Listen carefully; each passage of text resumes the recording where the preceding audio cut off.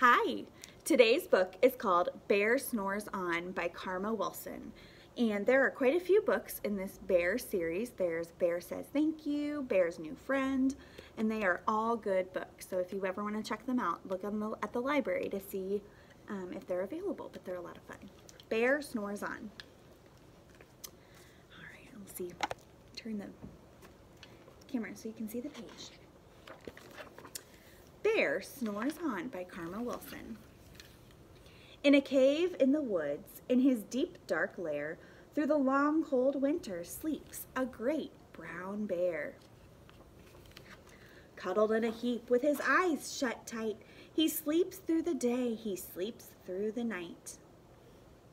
The cold winds howl and the night sounds growl, but the bear snores on.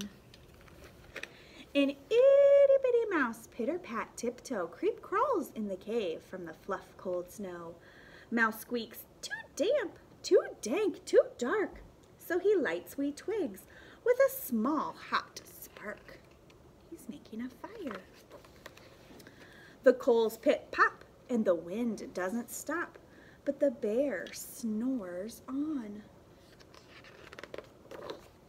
Two glowing eyes sneak peek in the den. Mouse cries, "Who's there?" and a hare pops in.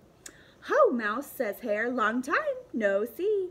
So they pop white corn and they brew black tea. Mouse sips wee slurps, Hare burps, big burps, but the bear snores on. A badger scuttles by, sniffs, snuffs at the air. "I smell yummy yums. Perhaps we can share?" "I've brought honey nuts," Badger says with a grin. "Let's divvy them up, cozy down and dig in." And they nibble and they munch with a chew, chomp, crunch. But the bear snores on. A gopher and a mole tunnel up through the floor, then a wren and a raven flutter in through the door. Mole mutters, "What a night! What a storm!" twitters wren, and everybody clutters in the great bear's den.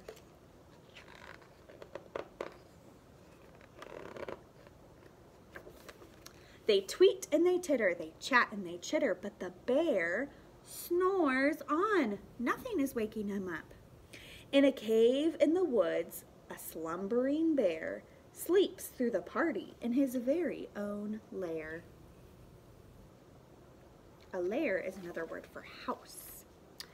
Hare stokes the fire, Mouse seasons stew, then a small pepper fleck makes the bear achoo!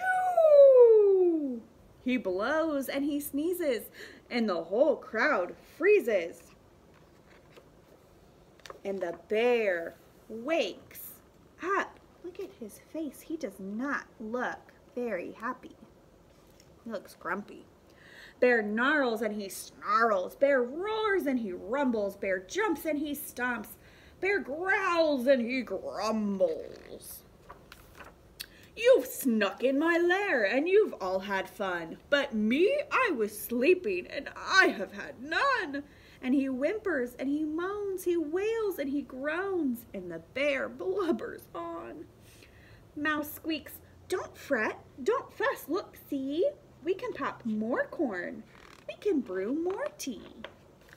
Bear gulps, bear gobbles, he sighs with delight, then he spins tall tales through the blustery night. When the sun peeks up on a crisp, clear dawn, Bear can't sleep. But his friends snore on. Now he's awake and his friends are all sleeping. Did you like our book today? Tell me your favorite part. Bye.